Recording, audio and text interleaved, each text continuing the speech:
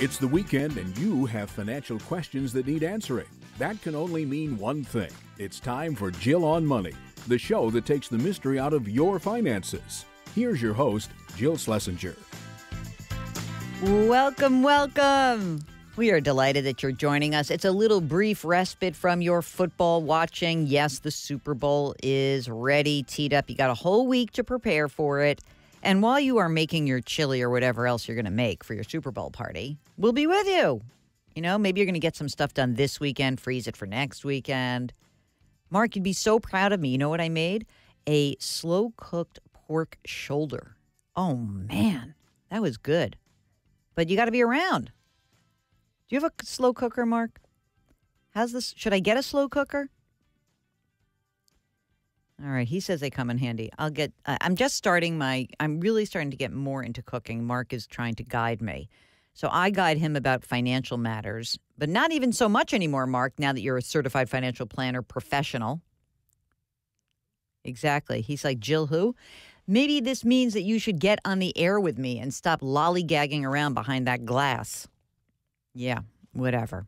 Okay. This is a program that takes the mystery out of your financial life, and we are broadcasting live from the Capital One studios. Capital One, what's in your wallet? Oh, I should also mention that this weekend it's Chinese New Year, and it is the year of the rat. Mark's son was born year of the pig, which is why we like to call him Little Piggy sometimes. Not because he's a piggy, because he's actually pretty skinny, I think, like his parents. Anyway, do you have a financial question? I'd love to hear from you.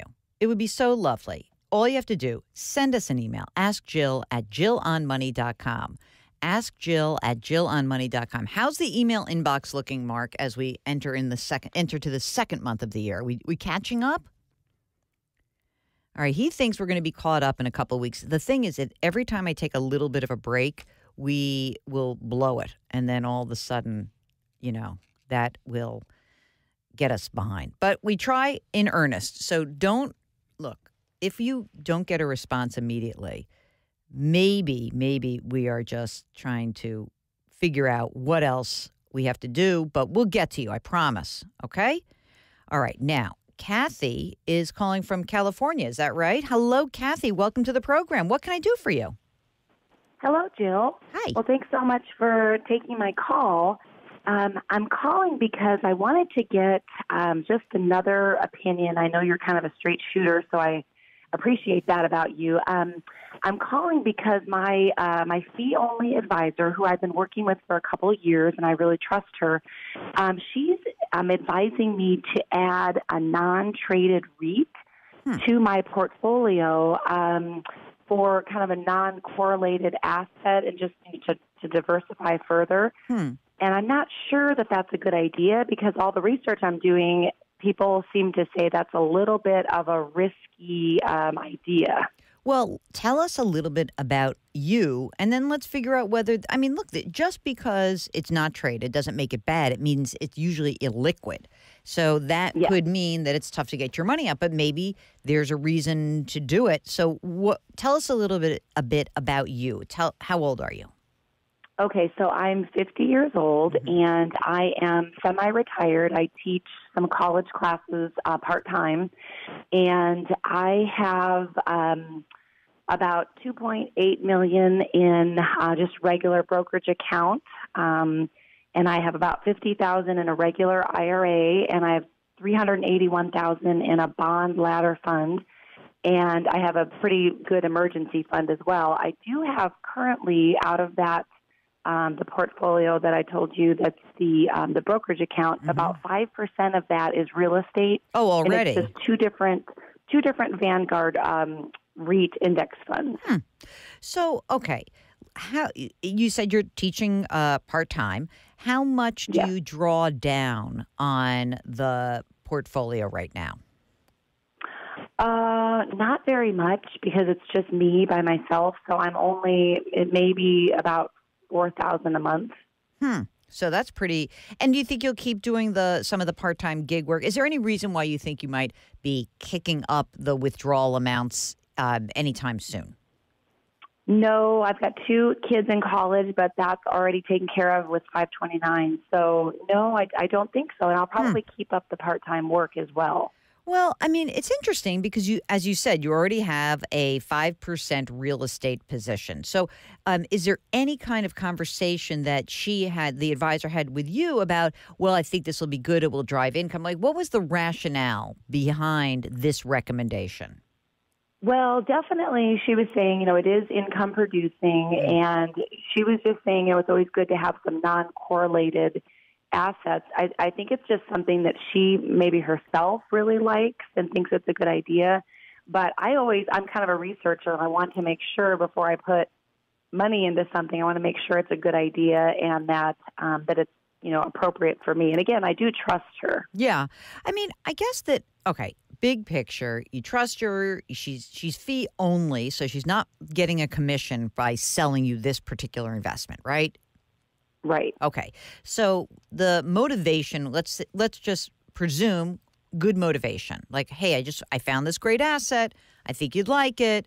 You don't need to grab a ton of your money all at once. And I presume she's asking, she's suggesting you put maybe a small percentage of your total. Is that right? Yes. Okay. Correct. Yes. On the other hand, I almost who cares if it's a great investment? It sort of feels like, what's the point? Your portfolio is doing just fine. You got plenty of money. Things seem to be rocking and rolling, and you've got, I presume, in that brokerage account, stocks, bonds, cash, REITs. You've got the bond ladder itself.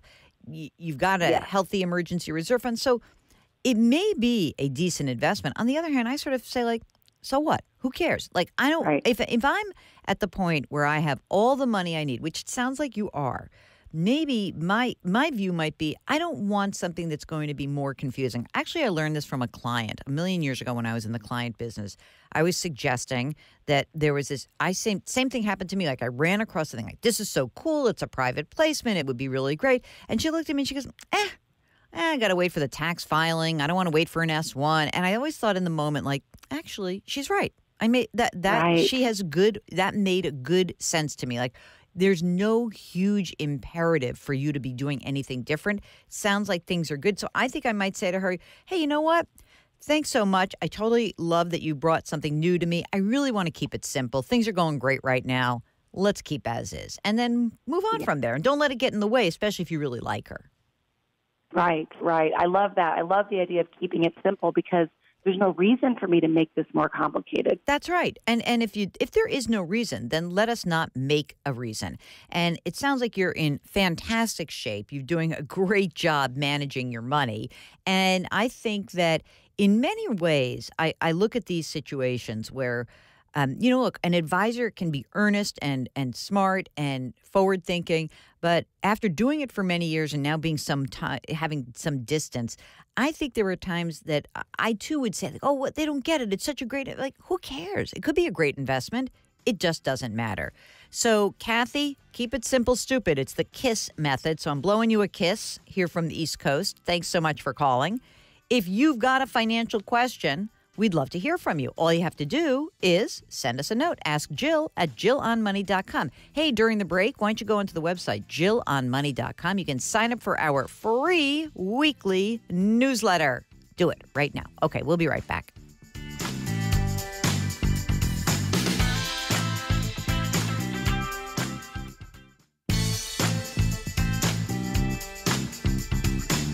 Back to Jill on Money, where Jill Schlesinger helps you take the mystery out of your finances. You're back. It's Jill on Money. You know what snuck up on you, perhaps, while you've been basically doing the things you do in your real life?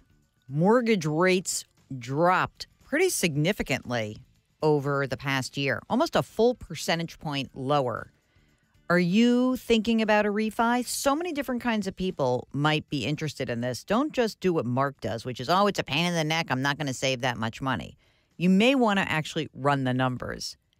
The costs of these refis, it is expensive, but because there's more and more competition, I think that you might find that the costs have gone down. It is a pain in the neck. Let me be 100% clear. It's a pain in the neck. And yes, paying 2, 3, 4, even 5% of a loan can be expensive. But if you're staying in your place for the long term, it may behoove you to go through the pain in the neck. It may behoove you to at least run the numbers. There's all sorts of calculators out there. I think I had a good one. I think HSH was one. HSH.com had a good refi calculator that I ran across. You can check that out. But, maybe you're paying private mortgage insurance. Maybe you've got an adjustable rate mortgage. Maybe it's time for you to pay down some outstanding debt. By the way, don't forget that debt. When you pay down debt that's not associated with your home, the interest associated on that portion of the debt, not deductible. But check it out. I put something up on the website. Should you refinance, you can check out the article at jillonmoney.com. Okay, let us get back to the calls. It is Lilly who is on the line. Lilly, where are you calling from? I heard a rumor that you were perhaps somewhere near, let's say, the MK, Magic Kingdom. Is that true? Yes, I am. I'm very close to it. Oh, my gosh. Hometown. Oh, congratulations. You've actually evolved. You don't live there anymore? No, I do not. The congestion is horrible. So I do not live anywhere near Orlando anymore. I'm from Richmond, Virginia now. Oh, very nice. So what can I do for you today, madam? I would love some help on, I don't know if it's a possibility for me, but I wanted to check it out. I have, I'm an high income earner, and I was wondering if I could do a backdoor Roth for extra money that I have left over every month. Okay. But I do have an IRA. An existing. Rollover. Yeah. Okay, wait a minute. From previously. Wait a second. So let's just go through some stuff. How much? Sure. How much do you earn? I earn, let's say, about $200,000. Okay. And are you single or married? I am married. Okay. What does partner earn? Partner earns about $50,000. Okay, so you're at $250,000. And you're working currently. Are you self-employed or are you working for someone else? I am working for someone else. Do you have a retirement account with that employer? Actually, yes. I have 2 retirement accounts with them. I have a 403 and a 457. Okay, and a 457. Okay. So a municipality or a teacher or something like that you are? Yeah, hospital. Okay. Hospital. Got it. Okay. So the old retirement plans that you mentioned, how much is in the IRA that rollover IRA that holds those old retirement accounts? About $80,000. If you look back, they're from previous employers. Were those from 403Bs or 457 plans as well? Believe they were 403s. Okay. Now, there could be something very exciting that you could do. Okay? Oh, thank you. That's why I called you. I know. So, I think when I've run across this in the past, one way to get around. So for everyone listening, Lilly very wisely is saying like, hey, I don't know if I can do a backdoor Roth because even if it sounded like the greatest idea in the world where I'd put $6,000 away and then immediately go from a non-deductible IRA into a Roth IRA, there is a rule that's called the pro rata rule, which means if you have another IRA account, that can mess up the whole calculation and it sort of deters people from doing it. But Lilly, what if we rolled over the $80,000 of the old IRA from the old retirement accounts into the 403B that you currently have? Ah, okay. Okay. So I would have to look into that. Yes. Yeah. So what you would do, I have to say we because all of a sudden it became my money. So what we would do is you would go to your current 403B provider, whoever that is, maybe it's Fidelity or TIA Craft, whatever. You go to that provider and you say, I've got an old rollover account. I want to move $80,000 from my old account into my current 403B. Now, 2 huge advantages. One is that now your money is consolidated. That's good. Yes. I like that. Yes. Number 2, you no longer have the pro rata rule that you're worried about. Yes. Now, that was the big. Right? So, that was the big one. Yes. So that wipes that away. Who is the 403B provider right now? 403 and 457, I'm really lucky, actually, so I can maximize both accounts every year, is with TIAA. Fantastic. I mean, first of all, the one reason, if you had said to me, the one caveat I was going to say, if it's with some crappy company, then maybe you wouldn't want to do it. TIAA, CREF, fantastic company, fantastic choices, low cost. And so that, to me, could be an ideal way for you to start to do the backdoor Roth. Now, I mean, I also want to be clear that, you are in an interesting tax bracket that, you're in this big, wide tax bracket called the highest rather, 24%. So, I think that the idea of putting money away at 24%, given that you make $250,000 a year together, is a great idea. So I'm not saying you shouldn't do your 403B or your 457. You're socking away a lot of money. Do you guys have kids? We do not. Oh, that's why you have all that money. We have a dog. We have a furry. What kind child. of furry child do you have? I too have furry children, and I am hugely partial towards the furry children. So, what kind of dog? Yes, we have a Siberian Husky. Whoa, that's a real dog. Okay, so I'm not messing with you. You are for real. You now win. You win. Okay. Oh, really? Do I? you win. I have two smaller dogs, but I think that you are in great shape. And I think that if you cannot actually combine these, but I bet you can, because again, sometimes they'll mess you up because they'll say, "Oh, the source of the funds is different. It comes from a 401k, and now we're going to a 403b." But if it's 403b to 403b, you should be able to do this. It's totally legit. You're not doing anything shady. And so, and TIAA will help you facilitate this whole process. And then you can do the backdoor Roth. But let's go step by step. If you can't do it, the alternative would be for you to start converting some of the Roth. So you wouldn't do the backdoor Roth, but you would slowly start to convert the existing IRA rollover into a Roth. And you just do a little bit at a time to keep you in your tax bracket. Got it. Good? Okay, perfect. Yes. Fantastic. All right. And then, Jill, can you help me out with one other issue? Yes, absolutely. Okay. But one thing, that said, I have to go to a break. So if you will wait for 1 second, we'll come back and then we'll do your next issue. How's that sound? I know, it sounds great. All right. It's Jill on Money. And you can see that some of these issues, they seem quite thorny at first blush. But when we review and we break things down, there often are really good solutions. So if you think, oh, gosh, I can't do a backdoor Roth because of this old money, there are always some other things out there. There are some opportunities. And hopefully, when we come back, I won't get stumped by Lilly, because then she'll send her Siberian Husky after me, which would be very bad. All right, you're listening to Jill on Money. Hey, have you ever heard of a podcast? I bet you have. We've got a podcast. It's called Jill on Money, just like this radio show is called Jill on Money. You can subscribe to our podcast, Jill on Money, on Apple, Stitcher, Radio.com, Google Play, anywhere you find your favorite podcast. Go check it out. Jill on Money, the podcast. All right, when we return, Lily's second question. We'll be right back.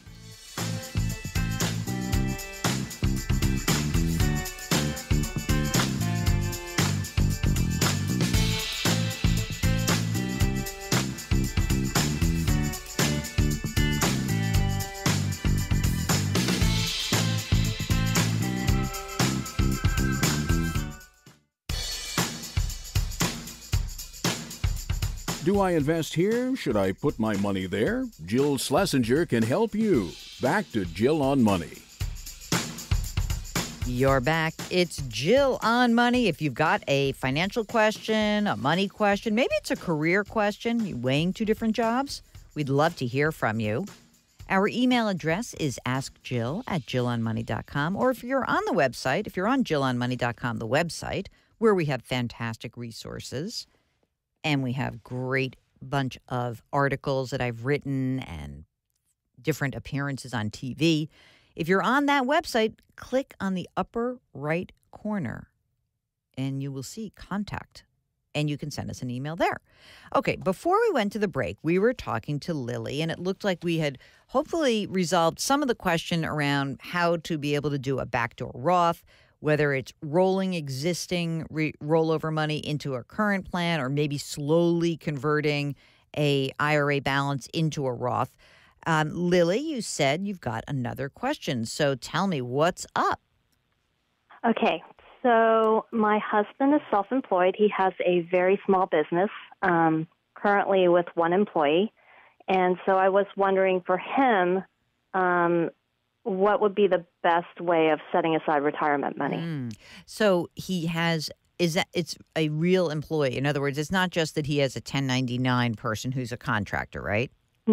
A real employee, but no health benefits and basically hourly. Okay. Well, there are different retirement plans for self-employed people. There is something called a SEP IRA. There is something called a simple IRA. And it kind of depends how much money he's going to put away for himself, which one is better. It may be, there has to be some contribution for this employee. And maybe your husband would like to be able to do that, you know? And so I think that you should look at both of them. I think the simple is obviously the simplest, but he won't be able to put quite as much money away. That said, maybe it doesn't matter because you're putting away so much money in your retirement accounts. So I might, if I were you, check out the simple. You can do it at a major brokerage house, so it's turnkey. The costs are very low. And do that. Do you think that he will add more employees, or do you think it will remain a pretty small biz? It will remain a very small business. Okay. I mean, I think that that's worth doing. Actually, I wrote about this. If you go on to the website, to jillonmoney.com, we have retirement plan. What did we call that article, Mark? It was called like retirement plans for small businesses or self-employed retirement plan, something like that. Hold on. He's going to look it up to see because, God knows, I can barely remember what happened 3 minutes ago, let alone what I wrote 3 months ago. But it was, let me describe what I'm looking. I'm through a glass. He's looking. Looks like he's chewing furiously on his muffin. I don't know what else is happening right now. Okay. Retirement plans for self-employed. What was the date, Mark? September of 2019. So that's what you're going to check, okay? And I have an explanation of all of them, and you can check it out. How's that? Perfect. All right. That solves that. Go forth. Let me know if you have any trouble with the rollover. And like I said, if you did run into a brick wall on that, at the very least, you could start converting a small amount every year from that retirement account. Again, you would have to burn up some of the cash in your emergency fund. You got to have money to do it. But, as long as you're converting that money and you're still in the 24% tax bracket on the conversion, then you get to the same place. You really do. And you're just making sure that money is already had the tax extracted from it, and then the money will grow without any tax going forward. So, again, that's a great Plan B option, okay? Okay. Great. Let me know. Thank you so much, Jill. All right, Lily. Take care. Thanks so much for calling. Okay. Thank you.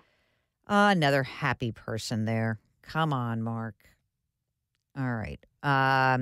Okay, here we go. Quick question from somebody named Peggy.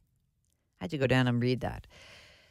Okay, Peggy says, I'm about to buy a car and I'm looking to retire in the next 6 months. I want to travel, but I need a larger vehicle to feel comfortable. No debt, nothing. Got about $850,000 available, not including a home that is paid off. Should I go new? Want that smell? Or settle for an SUV a few years old? Do I deserve new? I've worked hard. I've saved hard. I'm 64 years old. I'm done with the grind. I'm up for working part-time in the next few years.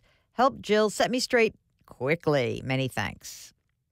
And I love this little thing. It says, sent with peace and goodwill. I should put that on but everyone would know I'm full of crap. Okay. So, all right. I am of mixed emotions on this. I don't love the idea of you burning up cash of 850 grand. So I don't know exactly what's going on for you. I know that, you're retired, but do you need to live off of that $850,000? Or maybe if you've got a pension and Social Security and that totally covers your needs, then that would be fine. I'm cool with that. But, and this is the big but, if you're asking me whether you can take 50 grand out of your 850, buy a brand new car, and then you're living on that 800 that's left, I'm less excited about it. So I need a little bit more information. I'm not a car person.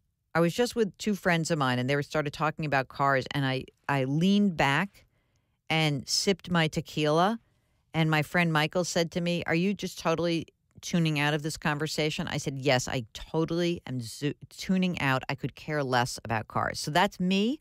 I've always bought lightly used cars for cash, and I drive them into the ground.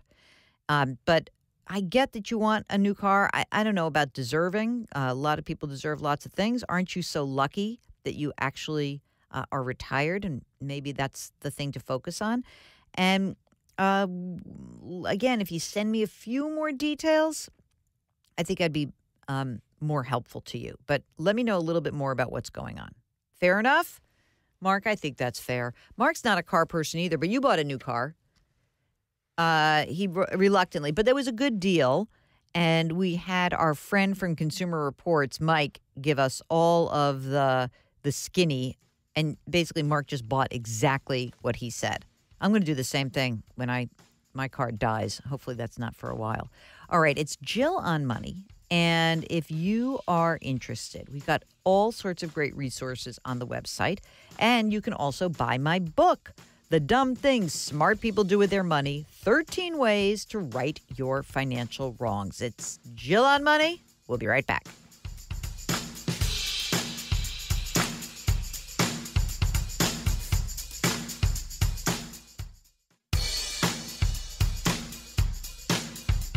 Do I invest here? Should I put my money there? Jill Schlesinger can help you. Back to Jill on Money. You're back. It's Jill on Money. And you know what? It's the beginning of the year. And what I love to say about the beginning of the year is that it's the perfect time to focus on your financial life. Why? Well, you get all those year-end statements or quarter-end statements. But also, I know that you're excited for this. You're preparing for tax season. So essentially, I would say the very best time to start focusing on your money has to be the months of basically January through April. And so let's take advantage of that. In a lot of parts of the country, it's pretty cold, it's nasty. What better time to snuggle up to some statements and try to figure out what's going on? If you need some help, just send us an email. Ask Jill at jillonmoney.com. That is what Kevin did. And he writes that he and his wife are both retired. And they've got U.S. postal pensions and full Social Security. So he goes on to say, we also have thrift savings accounts that we have not needed to touch. How great is that? They're both in the G Fund. The G Fund is the Government Securities Fund. So that's pretty safe stuff. Okay, Kevin goes on. He says, we've got individual medical plans as well as vision and dental coming out of our income. My wife turns 65 in February. She will begin to get Medicare. I still have 2 years to go. Her Medicare will amount to additional deductions from her income. Okay. The supplemental plan that we have reimburses them $800 a year. They've got 6 years left on the mortgage, which costs $1,000 a month. Question: what to do with our thrift savings plan? I would like something that is protected from the IRS, but generates interest and pays a monthly stipend. Does that exist? What are your thoughts? Okay, let's calm down a second here, because Kevin, you have monthly income. It's called a pension, and you have monthly income from Social Security. So what is it that you're seeking them from that thrift savings plan? Why do you need to generate a monthly stipend? Even if you needed to take money out, I mean, you don't mention the amounts, but you said that the thrift savings account, you did not think you were needing to touch it. I wouldn't do anything with this thrift savings account. I would keep it in the G Fund. I might add a little C Fund. I might add a little bit of stocks just to protect yourself against future inflation, but don't do anything.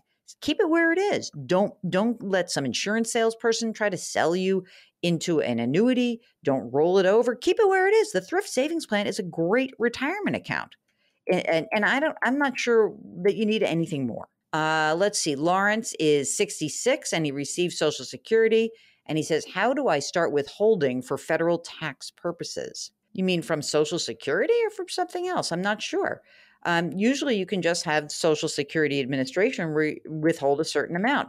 If you've got other income, you may have to do quarterly estimates, but that's really something that we need to get into to figure out like anything else going on in your financial life. So follow up with me. Okay. Jim writes, I've been thinking about what will happen to my 401k when the market makes a huge correction sometime in the future. I've been thinking about that too, Jim. It's never fun. So Jim is right now in large U.S. equity, State Street S&P 500 index fund. And it's amazing. He's got $260,000 in the fund. And I'm not sure he's got anything else. So that's it. So he says, I'm concerned what would happen if the market were to tank. And he says, we have funds to invest in here at work. I don't have those accounts offhand. I think there's 20 or so funds from which to choose. Okay, so Jim, here's what you're going to do. You've got money in this S&P 500 fund, and you're not going to get 100% out of it. But what you probably need to do is to diversify a little bit. You don't mention your age. You don't mention what other things are going on in your financial life. But what I will encourage you to do is to get that list of 20 funds, and shoot us a copy. We're probably going to choose a bond index fund to round you out, but essentially without having any type of information about you. What I need to now know is when you think you're going to need the money, are you entitled to a pension? What else is going on in your financial life? More information. That's going to be the theme of this program today. But we want to help you out. So that's a problem. We need the information. Frank wants to know, what's the chance of everybody paying Social Security taxes on 100% of their income? Low, very low. So what I would think is the Social Security wage base, that's the amount of money that applies to the Social Security tax applies to, is probably going to increase. It doesn't mean it's going to increase to infinity. It means it's going to increase. So right now, for 2020, the Social Security wage base is $137,700. Could it go up to 150? Sure. Could it go up to 200? Sure. I don't think it's going to go up much beyond that. That's just, and that's a total guess. But I think there's going to be some combination of the Social Security wage base going up, maybe an increase in Social Security tax rates, and maybe a little bit of a push up in the age, which is the essential full retirement age, or FRA. Some combination of those three things would certainly shore up the Social Security system. But I think it's essentially a 0% chance that the government taxes all of your money with Social Security taxes. I just don't think that's going to happen. And it doesn't have to happen. Just a little bit, a few of those little nips and tucks will do the job. You're listening to Jill on Money. If you've got a financial question, we'd love to hear from you. Maybe you're poking around the website at jillonmoney.com. All you have to do is click on the contact button. It's on the upper right-hand corner. And you know what? Send us a lot of information. If you think you're going to ask about asset allocation, maybe you just want to send along a little copy of your choices. Do that. So easy. You can always send us an email, askjill@jillonmoney.com. We'll be right back.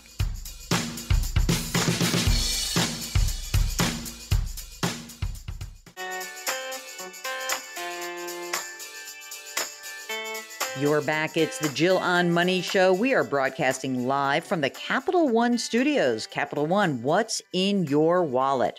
All right, before we finish up the hour, let's try to squeeze in a couple more of your emails.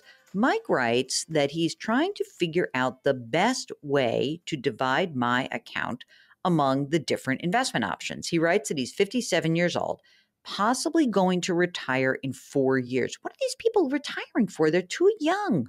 Mark, come on. Let's get this out. We got to stop doing this. Don't retire at 61. Anyway, he writes, I have $290,000 invested in my thrift savings plan. Hey, this is like the hour of thrift savings plans. 201,000 of the 290 is in the G fund, and 44,000 is in the C fund. 44,000 is in the S fund. Should I increase the C and S fund allocations? I don't know. Like, it really depends. This is a tough one. So, Mike, obviously you will be able to get a pension because you're part of the thrift savings plan. So you must be a worker in the government. Is that pension and future Social Security going to cover all of your needs? Do you have other money that's invested? Or is this money going to be really important and you need it to grow even more? So if you're at 70% in safe stuff, 30% in riskier stuff, you could get away with leaving it alone. I would be worried about increasing it if you really didn't need to increase it. And I'd be remiss in saying to anyone out there listening that if in fact you really do believe that you're going to need some of this money and you're going to need to live on the money, you can't afford to take a big risk. So when you're looking at your asset allocation, which I'm really glad everyone's doing, again, beginning of year is a great time to do it. It's very important that you are running through your whole retirement plan scenario. That's going to guide your asset allocation. If you need help doing that, give us a holler. It's Ask Jill at JillOnMoney.com. And of course, there's tons of calculators out there, but we might be able to walk you through it pretty easily. When we return, we are going to get back to your questions, and we would be delighted to help you out. If you're on the website, remember, just click the contact button. That's right there at JillOnMoney.com. We'll be right back.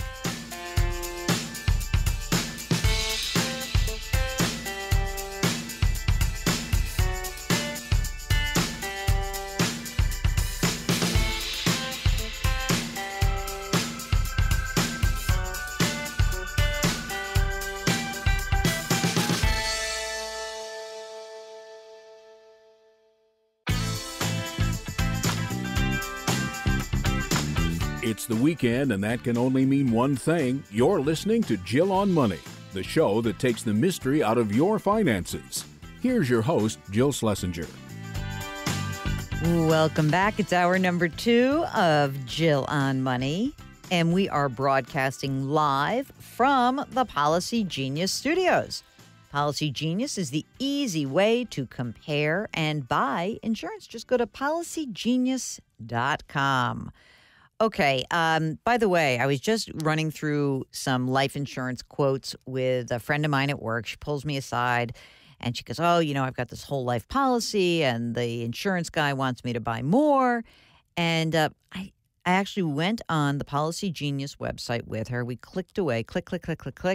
About 15 minutes later, it was all done. It was so easy. So I think that it's very important that you review when you are being pitched any insurance product. You review, hey, how much money do I need to have in insurance? Is this the right type of insurance? And anyone who's listened to this show knows that 9 times out of 10, I am a fan of term insurance. Okay, now, special treat. I don't want to give too much away, but this is a great story. Our guest this hour is Frank Abagnale. He is the guy behind Catch Me If You Can. Remember that movie? He's written a new book called Scam Me If You Can. He is the AARP Fraud Watch Network ambassador. He's got a fantastic story, so I don't want to do the whole story without him. So here is the first part of our interview with Frank Abagnale. Can you tell us a little bit about the Catch Me If You Can? Was that movie really true to life? I thought he did an excellent job of telling the story. For Steven Spielberg, it was the first time he made a movie about a real person, so he was extremely careful because I was living. So he found the 3 FBI agents that were retired, and he brought them to the set. The Bureau sent our information officer to the set to make sure he was accurate about what he said in reference to the FBI. I thought he stayed very close to the story. He changed minor things. I have 2 brothers and a sister. He said it was an only child. Things like that he changed around a little bit. That's a weird thing to change, though. Yeah, I wonder why. I think he didn't want to bring because it's an unusual name, he didn't want to bring all the Abagnales into it. Yeah. All right. Now, can you explain why on earth you decided to pretend you were a pilot when you were 16 years old?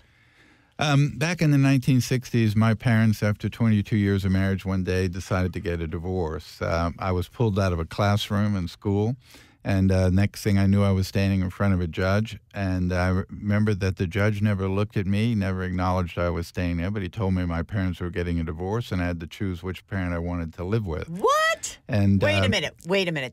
Is this because your mother left your father, and then that's why you got to choose? Well, because I was 16, according to him, because I was 16 years old, I needed to make a choice which parent I was going to live with. Oh, my God. And being 16, I really couldn't make the choice. I loved both my parents, so I basically ran out the door, and the judge called for a recess. My mother never saw me again for 7 years. My father never saw me. In the movie, that was the only thing. He had me going back to talk to my dad, but in real life, my dad never saw me again. He died while I was in the French prisons. Oh, my God. So, yeah, I ended up on the streets of New York City. A lot of kids ran away in the 1960s, but they got into Haight-Ashbury, the hippie scene, the drug scene. And I thought right away that, I'm going to have to get creative because I'm 16 years old. So back then we had a driver's license in New York. It didn't have a photo on it. It was an IBM card. So I altered just one digit of my date of birth. I was actually born in April of 1948, but I dropped the 4 and made it a 3. That made me 26 years old. I always looked a little older. I always had a little bit of gray hair. Kids in school used to say that once a week I went to a private Catholic school that we had to go to Mass. We had to dress in a suit. They said, you look like a teacher. You don't look like a student. So I started lying about my age. And then I had a checking account. And I had a little money because I worked for my dad. He had a store downtown in Manhattan. And when from high school in the summer I'd worked. I had a little money saved up. And I started just writing a check to supplement my income, $20, $15.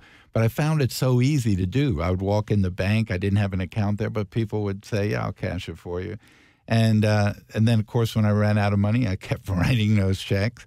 And everything I did in my career as a teenager, because I was an adolescent, I had no fear of being caught, had no fear of consequences, and nothing was premeditated.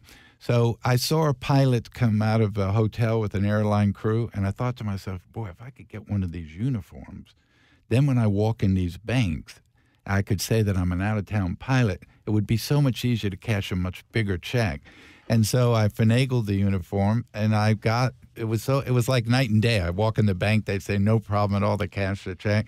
And I realized the power of that uniform, that they only really saw the uniform, not me, not the check. And then, just like it showed in the movie, I go out to the airport and I'm going to buy a ticket.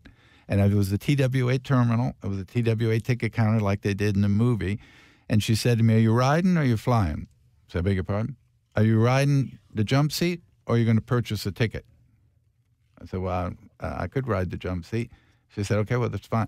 Then I realized I could fly around the world for free. That's awesome. So everything just came to me as I was doing these things. But you make this point, you never actually flew a plane. No. And I never flew on Pan Am, and people said, why didn't you? And the reason was that I didn't want somebody to say to me, I'm based in San Francisco. I never met you. I've been out there 15 years. Or, your ID card's not just like my ID card.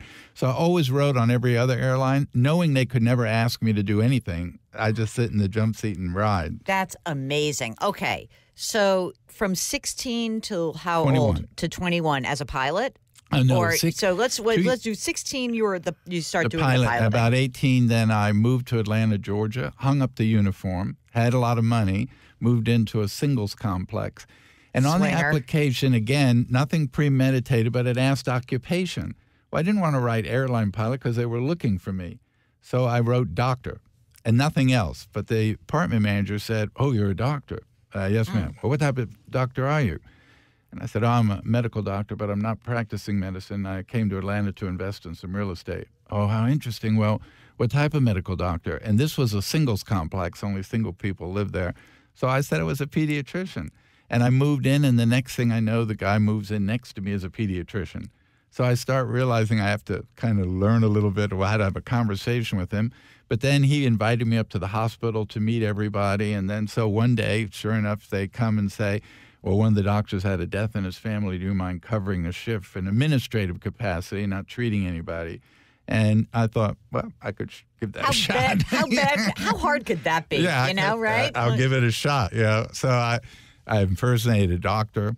I met a girl who was a flight attendant. In the movie, it's a little different, but in real life, she was a flight attendant. Her dad was the attorney general in Louisiana. Oh, my God. That's flirting with some danger right there, right? But, again, back in those days, a lot of pilots were always furloughed. So I told her I was an airline pilot. I'd been furloughed. She said, well, what's your degree? And I said, I have a law degree, but I haven't been practicing. So she introduced me to her dad. I took the bar in Louisiana. I was able to pass the bar. You took the bar? Yes. I didn't know that. Yes. Wow. And actually, in Louisiana, at the time I took the bar, there was no requirement for a law degree. Anyone could take the bar. And, of course, I had somewhat of a photographic memory, so I was able to memorize what I needed to know. And I took the 2-month prep course that all law students take to prepare them for the bar in that particular state. Passed the bar. I went to work for then Attorney General P.F. Grimion in the civil division of the state court. I spent about a year there. I was always smart enough to know you can get away with it for a while. You can't get away with it forever. Right. So I always was smart enough to move on. Okay, we'll get back to Frank Abagnale in just a second. If you've got a financial question, just send us an email. Ask Jill at JillOnMoney.com. We'll be right back.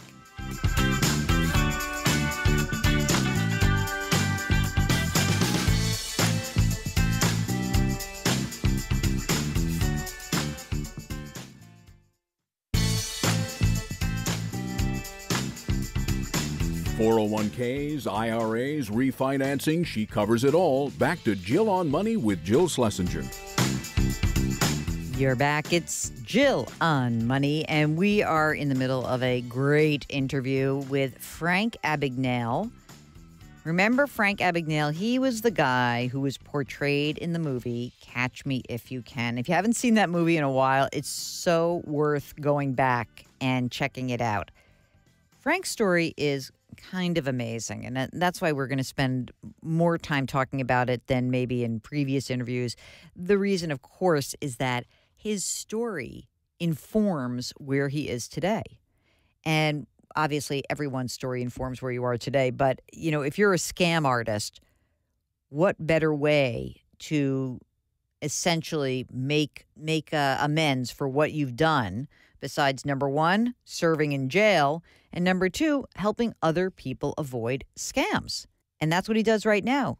He's written a book called Scam Me If You Can. And here's more of our interview with Frank Abagnale. How did you make the jump into forging and really creating faux currency? Yeah, that was the thing. I started out just writing checks. Yeah. One of the things that I did that, again, never premeditated. So this is a perfect example. I went to a bank in Chicago, opened a checking account with $100, and I gave them phony identification. And I was thinking to myself, in 2 weeks, this bank will mail me 200 printed checks in a box with this name. And with this ID, I'll just go cash them. So the new accounts person says, here's some temporary checks. We'll be mailing you your printed checks in about 10 days. So being young, I was very inquisitive. So I said, I noticed you didn't give me any deposit slips. Oh, no, they come from the check printer. Be in the back of the checkbook. You get them in 10 days. Well, what if I want to make a deposit tomorrow? Well, you see that table in the lobby has all those forms on there. Help yourself to a blank deposit slip, then write your account number and I gave you. Use those till you get your printed ones. So I went over and I took a stack of them. I went back. I kept looking at them and I thought to myself, I wonder. So I went out and bought what was called a magnetic encoder. It would look like a big calculating machine. And I magnetically encoded my account number on the bottom of all these blanks. Then I went back to the bank, put them on the shelf, and everyone who came in put their money directly in Oh, my God, that's awesome. But I would do stuff that I didn't know would work. But, I called the bank the next day. I said, I'm checking my balance, $41,000. Oh, I'll be right down. That's amazing. Okay, so now how old are you when that started to happen? Everything I did was between 16 and 21. Mm-hmm. I was arrested when I was 21 years old. Why did you get arrested? What happened that caused you? Did you go one step too far? No, I actually, first of all, I always knew I'd get caught. It was just a matter of time. The law sometimes sleeps, but the law never dies, so it was just a matter of time. I was caught. I'd stopped doing all this, and I was living in a little town in southern France called Montpellier. And someone recognized me, a flight attendant, and she notified the authorities. They arrested me and charged me in France for forging checks, and they sent me to French prison. So How was that? Did they give you wine and cheese? No, in French it was prison? a horrible Really? experience. I wrote about it in the book Catch Me If You Can, and Steven Spielberg actually filmed in the cell I was in and reconstructed it during the time I was there. It was a horrible place. And when that sentence was over, I was extradited to Sweden, where I was charged with forging checks in Sweden. They convicted me of forgery, and they sent me to French prison, to Swedish prison in Malmö, Sweden. And when that prison term was up, the U.S. government took custody of me and returned me to the United States. How long did you serve? About a year Europe? in Europe altogether. And then the U.S. government brought me back, and a U.S. federal judge in Atlanta, Georgia, sentenced me to 12 years in federal prison. So I served 4 of those 12 years. Which federal prison were you? Petersburg, Virginia. How did you survive? Were you a famous convict? No, back then nobody really knew what I did, and I was just a check writer. You know, they said, "Well, you're in jail, wrote bad checks." Bad checks, right? And I served 4 years of that sentence, and when I was 26, the government offered to take me out of prison if I'd go to work with an agency of the federal government. They didn't say what agency, for the remainder of my sentence or until my parole had been completed. So, of course, being the opportunist I was, I said, absolutely. Yes, that sounds like a much better deal. So I was released. I've been at the FBI now 43 years. I have educated 2 generations of FBI agents. How did you meet your wife? I met my wife on an undercover assignment because when I first came out, I worked undercover. And I met my wife in Houston, Texas, on an undercover assignment. She wasn't part of the investigation, but she worked where I was investigating. And when it was over, I had to tell her the truth and tell her who I really was and my real name and my background. And my wife actually eventually married me against the wishes of her parents. But the convict. I know, but I've been married for 43 years. So it's been amazing. Let me ask you another question. So what was it like reuniting with your mother? I mean, you hadn't seen her for 7 years. How did that happen? Not until I really got out of prison. And, like always, your parents, your siblings, they're your family. And no matter what you do, they're always going to take you back and support you. So, I mean, my mother, I don't think when I was doing the things and they came to her, she believed that I could possibly be doing the things that they said I was doing. But I think in the end, if she was my mom, and obviously. Your siblings older or younger? 2 older. My brother and sister are older than I, and then a younger brother, and only my sister's left. 2 brothers have passed away. Wow. This is quite a life already. Yeah. Okay, so what is it about this field that, I mean, because there are some people who might say this was a great opportunity for the FBI, but I never want to touch anything in law enforcement ever again. Why were you drawn to teaching this 2 generations of FBI officials about what you knew? What was important to you about that? Yeah, and that's a good question because, people like me to say that you were born again, you saw the light in prison rehabilitated you. I said, no, I was the same person when I came out of prison. I was the person going into prison. I was that opportunist who just saw that as an opportunity. So I said, okay, I'll do this. I didn't know that I would go straight, but 2 things happened. Obviously, one, I met my wife and fell in love, and that changed. She believed in me, had faith in me. That really turned my life around. And bringing children into the world and responsibility of being a father turned my life around. But you have to remember, back at that time when I went to the FBI, was shortly after J. Edgar Hoover. All the agents were white. They were all men.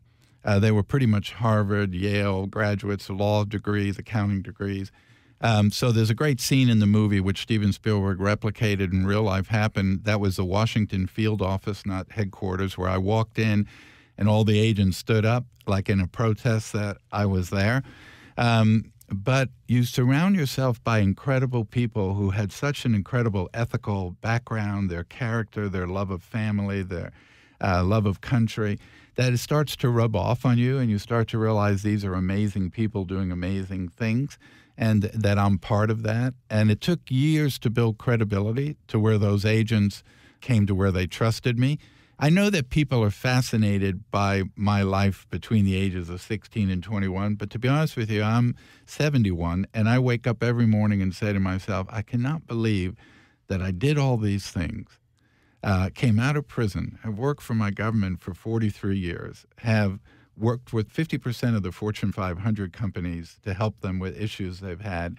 Brought 3 wonderful sons into the world, who one is an FBI agent celebrating 14 years in the Bureau. Wow. And married to my one and only wife for 43 years. So I recognize that I live in an amazing country where you can make mistakes, you go pay your debt, and you can come out, and if you really want to, if you want to change your life, you can change your life, but you have to want to do that. Was there any guilt that you felt in the aftermath? In the middle of it, it's hard to feel guilty, right? So how does that come out for you? It came with maturity, and I truly believe, yes.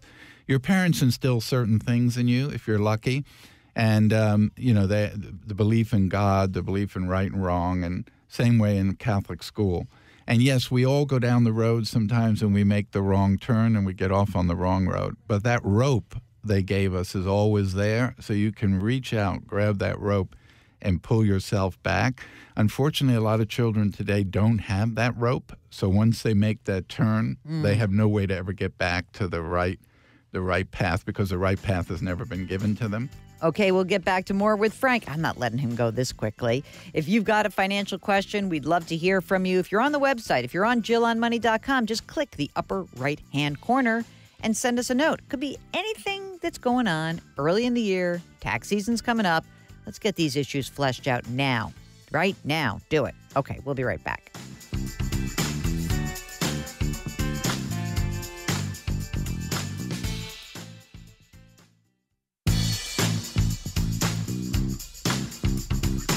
Welcome back to Jill on Money, where Jill Schlesinger takes the mystery out of your finances.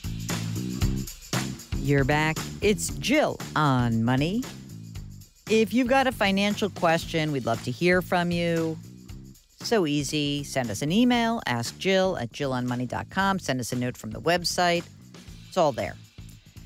You know, when I was writing my book, when we were talking about different chapters, I remember that it was a bit of a struggle. I had to talk to both my agent and the publisher about getting a chapter on your protecting your identity in my book. And I felt really strongly about this because it's like one of those things like, oh, eat your vegetables. No kidding, right? But the reason is that we had seen so many data breaches, and we've also been hearing more and more about how people fall prey to phishing scams. You know, there's the old scam for the, like, I'm calling from the IRS, or they send you a note, and all of these things are happening. And I think that in many respects, the idea of scamming, which is as old as the day is long, has a new flavor to it in this day and age. And maybe that's a little bit because, you know, it's sort of easy to do. It's hard to scam somebody face to face, right? You have to be a special kind of person to really pull that off. Sure, there are the Bernie Madoffs, but what's more likely is that, you know, someone does something nefarious online and then unsuspecting people fall prey to it. That's what I think. Anyway, we're going to get back to our interview with Frank Abagnale. Remember, he was the guy whose life was used as the basis of the movie Catch Me If You Can. He wrote the book Catch Me If You Can. So he's here to talk about how today's technology is rife with problems. Here's more of our interview with Frank Abagnale. What is it about today's technology that makes it better or worse for us as consumers? Well, two things. First of all, it's 4,000 times easier to do today than what I did back 50 years ago, because I didn't have the technology that exists today. But what's real scary today is, 50 years ago, there were con men and con women, which stood for confidence people. They were people that gained your confidence. But of course, they had to be in front of you. You had to see them. So they were well-dressed. They were well-spoken. They had a great vocabulary. They were very likable, and they won you over. But because they were a human being dealing with another human being, there was always a little bit of compassion. There was always a little bit of emotion involved. So you get the con man that says, I'm not going to rip this old man off for everything he has. I don't want to take his home and take his life savings, but I'm going to take some of his money. Today you're dealing with someone sitting in a kitchen in their pajamas on a laptop with a cup of coffee in Moscow. They never see you. You never see them. So there is zero compassion. They will take you for every penny you have, and they don't care who you are, what the circumstances are. And I think that's what's real scary. The whole emotional side of it, the compassion side of it, is gone. You write in the book, experts say the effects of fraud on individuals are similar to the psychological aftermath experienced by victims of violent crimes and war, ranging from anxiety to emotional volatility, depression to post-traumatic stress disorder. Now, I was surprised to read that because I thought, well, everybody's getting scammed right now. Everybody's got their stuff's getting stolen. Or does it have to be a more personal, direct event? There's a couple of things here. First of all, unfortunately, when people are scammed, they don't want to tell anybody because, first of all, if it's a senior, an elderly person, they're afraid then the daughter says, see, Mom, you can't handle your money. I need to take over your bank account, handle all your finances, and it leaves their independence. They're afraid that if they tell the police, the neighbors are going to find out, say, well, Mrs. Jones was the idiot. She fell for the sweepstakes scam, lost $5,000. So they don't tell anybody. So these criminals just keep going on to get other people. So that's real bad. And I always tell them you need to tell somebody, otherwise they're going to go steal from somebody else. It's a lot like when somebody says, yeah, robbers came in my house. They didn't take anything, but they went through all my drawers and all my personal things, and you feel very violated. But I think the biggest key for me was that, you know, when I was doing the things I was doing, my victims were banks, corporations, hotels, never an individual. So people that I would meet, like a flight attendant I might date or someone I met, I gave them things. I took them on trips, took them out to dinner, whether they were a guy or a girl, and they were friends. In the end, when it was found out who I was, all these people were very, very mad. And being young, I said to myself, why are these people mad at me? Took them out for dinner. I didn't do anything to them. If anything, I gave them things. I took them on trips. But they felt deceived. They felt that I believed you were who you say you were. I thought you were my friend. And all the time you were deceiving me. You didn't trust me to tell me who you were. People were very affected by those things. Who is more likely to be scammed? You mentioned that older people, and I know that they're often, when we get the dirty dozen list from about the top financial scams or the top scams, often they're directed at older people. But you say anyone can be scammed. Anyone can be scammed. But what's interesting is when doing the research for this book over 5 years, I found that millennials are actually more scammed more often than seniors, but seniors lose more money because they have more money, right? Yeah, exactly. So why do you think that is? Because young people just think everything's okay. They give away all kinds of information about themselves. They fall for a lot of the scams where they're on their computer and it pops up, Microsoft, you have malware on your computer, call us 800 number. They fall for that all the time, where seniors are less likely to fall for that particular scam. But yes, anyone can be scammed. I do a podcast for ARP every Wednesday out of Washington, D.C. called The Perfect Scam. So people call in, we send an investigator out to interview them. We've had 2 former FBI directors, long retired now, have been scammed, but they were good enough to call in and say, this is what happened to me. The editor-in-chief of Time magazine, 35 years at Time, he had been scammed, but he was good enough to call in and say, this is what happened. Anyone, including myself, can be scammed. So there's nothing to be ashamed of if somebody scams you, but you need to tell somebody so they don't go do it to somebody else. And there's something slightly different about a scam, which is, you know, obviously an illegal endeavor, and someone who just like pitches and sells you something that's nonsense, right? Right. Okay. So how do you tell the difference between sort of an aggressive sale and a scam? Or it doesn't matter? Well, there's still a scam. So today in the front page of the Wall Street Journal, they're talking about now all of these student loans and these companies that have popped up telling you, I can fix your student loan, $1,200, $40 a month, I'll take care of it. They can't do that, but you could do the things they're telling you they do your own, just like these fix your credit. You can do that yourself. You don't need to pay somebody to do that for you. So those, in my mind, are just scams. They're just another form of scams. There are so many. Almost, if you look at almost every ad on television, it's somewhat of a scam. It doesn't do what they say it does, etc. Okay, one more segment with Frank. I can't help it. He's so great. He's so entertaining. So during the break, hop onto the website, JillOnMoney.com, and there you can listen to past shows, or maybe if it's later in the week, you might want to find this show. So check it out, JillOnMoney.com. You can just go to the Listen tab, and we'll be there. Be right back.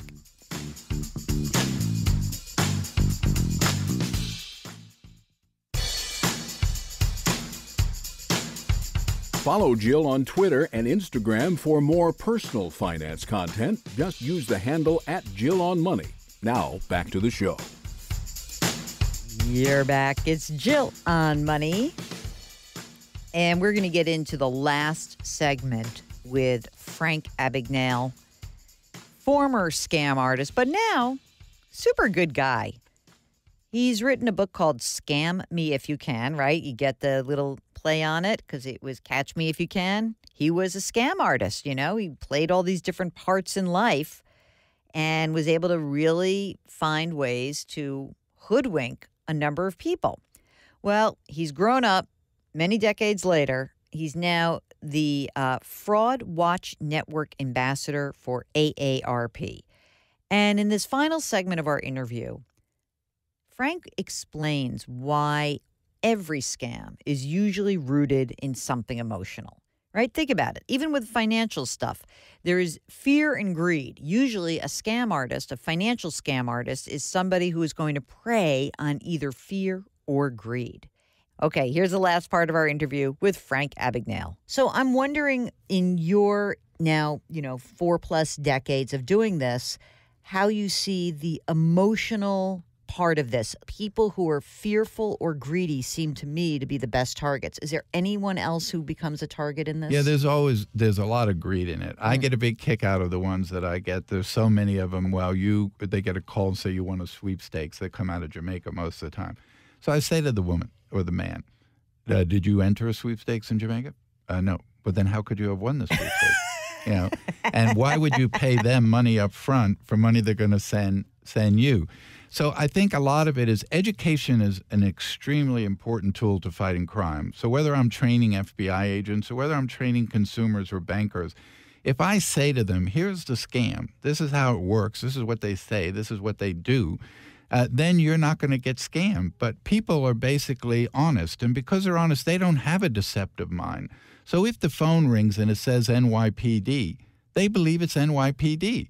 And if they get on the phone and say, we arrested your grandson on the West Side Highway, he was drunk while driving, he had his girlfriend with him, they tell you the girlfriend's name, he was driving this kind of vehicle, he'd asked us not to call his parents, they tell you the parent's name, he asked us to call you. He needs to post bail within 2 hours or have to spend the weekend in jail. Well, how would I post his bail? Just give me a credit card number and we can post his bail. That's brilliant. But what they're doing is they go to social media where the grandson said, here's a picture of my car, here's my girlfriend and me, here's her name, here's my parents' name.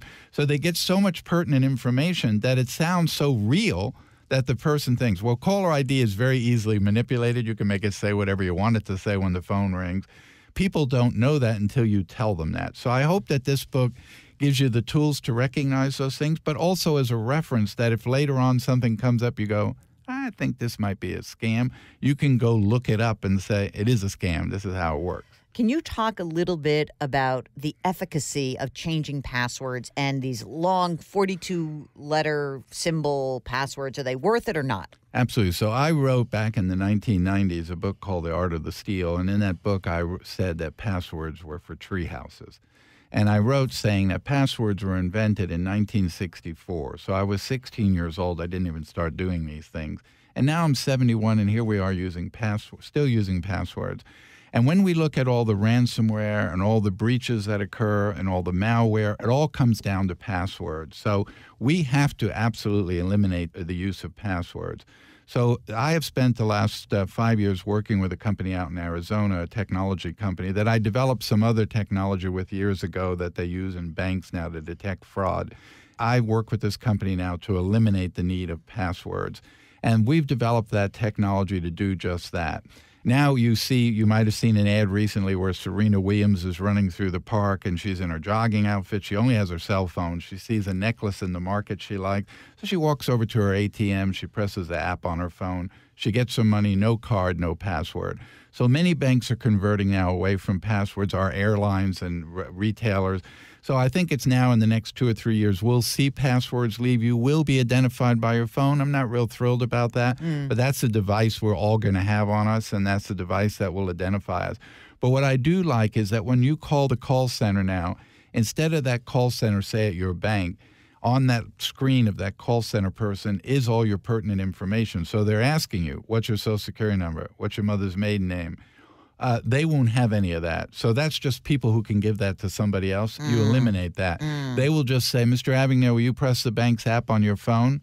okay, how could I help you? And they'll have identified me. And the only downside is you lose your phone, but then you can report it stolen. And right, then and everything. not only that, if you lose your phone, I'd still need to have your picture, your biometrics, or your fingerprint, or your password to get into your phone in order to access it. How about the airport stuff like Clear or Global Entry where they seem to be looking at your fingerprints? Well, here's the problem. We just had a breach about 2 weeks ago of a company that keeps 20 million fingerprints and biometric pictures for City of New York, Australia, the UK, governments, private companies. So you access a building. Those are the companies that keep the data. Come on. They were breached. So now 20 million fingerprints and a photo biometrics are in the hands of somebody else. People went for this Face app, said, hey, I like to see, here's me, I'm 20. How would I look if I was 60? 80 million Americans signed up for this Russian app, which if you read the terms in their contract, irrevocable, they can do anything they want with it. The Russians now have the biometrics and the information on 80 million Americans. So those are tools that can be used against us years later. So we do such ridiculous things without ever thinking them through. Thanks so much to Frank Abagnale. We will put a link up to his book, Scam Me If You Can. And by the way, AARP does have a fraud network line that you can check out also. All right. Next up, we're going to close out the show. A quick question from one of you all. If you've got a financial question, ask Jill at JillOnMoney.com. We'll be right back.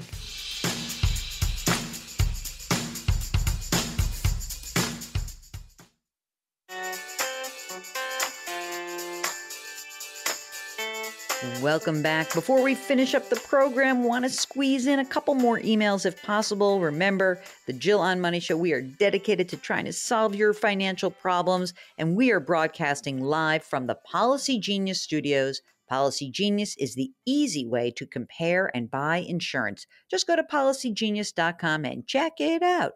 Okay, James writes that he is in need of a second set of eyes to manage his retirement assets. He says, I've been with Fidelity since my work days. I'm 68 years old, but I feel that staying in an active position in relation to investments is prudent. Seeing that you aren't located where I am, Louisville or Kentucky for that matter, can you recommend a planner or advisor? First of all, I don't act as an investment advisor anymore. Those days are long gone. But you know what, James? I think that it could be interesting to find out what exactly you're seeking. If you just want a money manager, there are a lot of really good options. Some of the online platforms like Betterment or Wealthfront, Vanguard Personal Service Advisor, Schwab Intelligent Portfolio, even Fidelity might have some. There are also organizations that will kind of vet advisors for you. That is like NAPFA, the National Association of Personal Financial Advisors. You can go to napfa.org, or you can go to the Certified Financial Planner website, letsmakeaplan.org. But it really does depend on what you need. If you're just looking for money management, you can get that really cheap. If you want full-blown financial planning, it could cost more. So again, investments, cheap. Go robo-advisor, no sweat. Advice, more expensive. You may need to you may even have to pay a little bit more for advice through some of those organizations. Or alternatively, you might have to pay up for somebody who's going to customize that advice with a full-blown financial plan, someone who's a fiduciary. If you go to the resource tab at JillOnMoney.com, you will find that we have questions that you should ask before you hire any of those kinds of individuals. Okay, that's it. That's the program. Thank you so much for listening. If you have questions during the week, just send us an email, ask Jill at JillOnMoney.com. And don't forget, if you're on JillOnMoney.com, that's our website, you can sign up for our free weekly newsletter and also buy my book, The Dumb Things Smart People Do With Their Money, 13 Ways to Right Your Financial Wrongs. We'll see you next week.